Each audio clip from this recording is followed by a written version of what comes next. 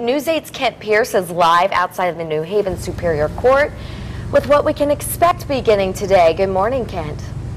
Good morning, Ann and Chris. When it comes to this penalty phase, it's sort of like starting over with a whole new trial, but instead of guilty or not guilty, instead the jurors have to decide whether Joshua Komisarjevsky deserves life in prison or the death sentence. And to do that, they're going to have to weigh what are called mitigating factors against aggravating factors. Mitigating factors are things that make Komisarjevsky more sympathetic, like the fact he was abused as a kid. Aggravating factors are things that make Komisarjevsky look bad, like the fact he admitted to a string of robberies in the Cheshire area back in 2002. Now, yesterday the jury wasn't in the courtroom, but the judge heard from the state trooper who led the investigation into those robberies, and the judge ruled that at some point in the penalty phase, the jury might be allowed to hear about those past crimes.